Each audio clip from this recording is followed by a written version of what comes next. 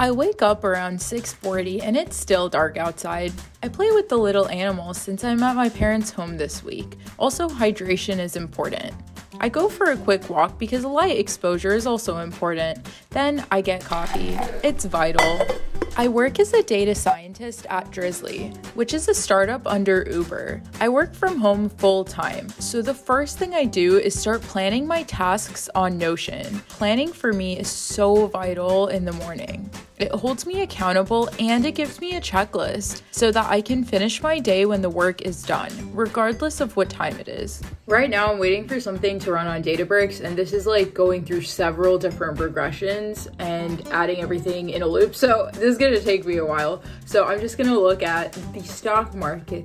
It's not doing well. One of my stocks lost like 18% today. It's okay, I'm gonna hodl it. But I'm also catching up on Slacks and just working on everything else that is less focus work, more just like catching up with everything work while my Databricks notebook runs. You gotta love error messages after it runs for like 9 minutes. So you know you're gonna have to fix it and then run it again for 9 more minutes.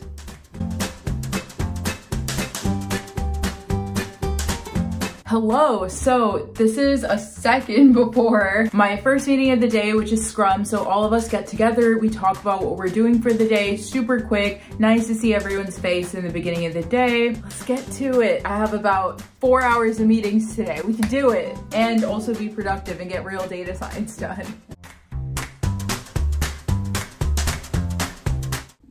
Okay, so it is around 11:27 and I got a decent amount of work done actually already because most of my meetings are the next like 4 to 5 hours of the day. So I wanted to just get an early start from 8 a.m., get some work done. I have my meeting with my manager right now and it's half an hour of us really just going through projects every once in a while, every couple weeks, like performance, style, critiques and feedback. And honestly, like everyone is so nice. No one has ever given me bad feedback ever. They only urge me to do better when it comes to presenting more of my findings, really taking on more of a leadership role since I am the only data scientist on my team and we mostly only have senior data scientists and managers on the team. So they really want me to get a lot of design experience with creating the whole ML framework end to end, which is exactly what I'm working on right now. So that's probably just what we're going to talk about, my projects. But yeah, I will see you after that meeting. I have another meeting after that too because I'm presenting something on a previous project tomorrow. So I'll see you after the meetings for lunch.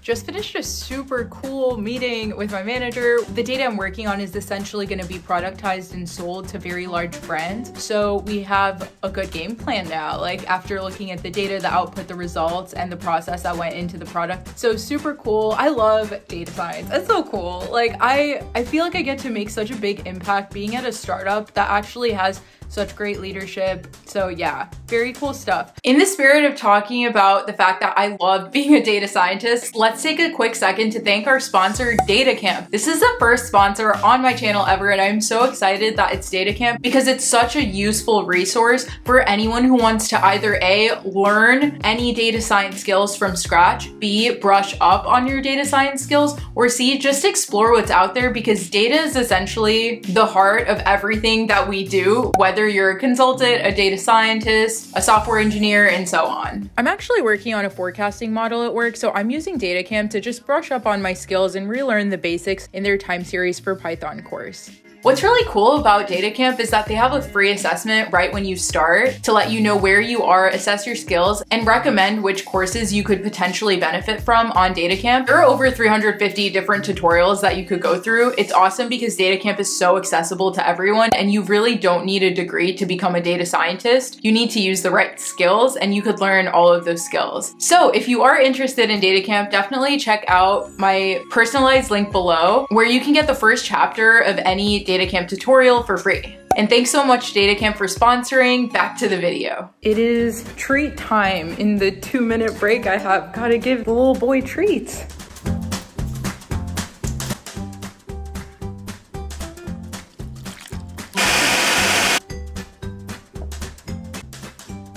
So this is what I'm gonna be eating for lunch, and literally I'm gonna eat so much more after this, but you know, quick break.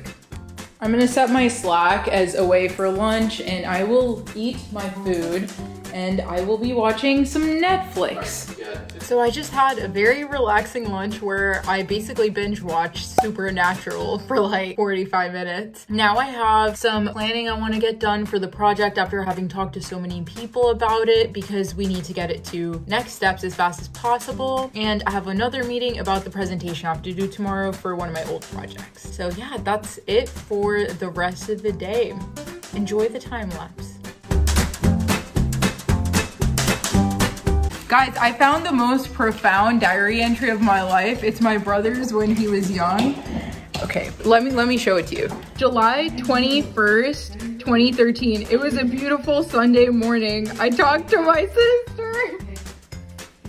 So I'm basically done with work and my dad just got back from India. So me and my brother just like unboxed a lot of things. It's 5:30.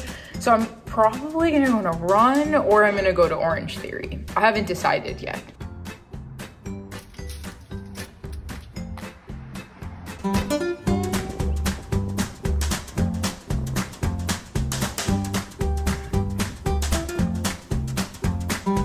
If you haven't smashed the like button or subscribed, are you a real data scientist? Because you know it helps with search, right? Thank you.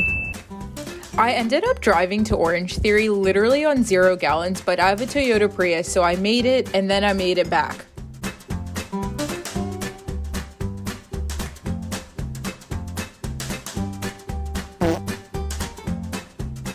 So I just got back from the Orangetheory. It was great. It was a 7 to 8 p.m. class. So now I'm probably just gonna sign off for this vlog. It was great. I'm gonna go make oatmeal now. Don't forget to subscribe if you haven't already. You gotta smash the like button. See ya.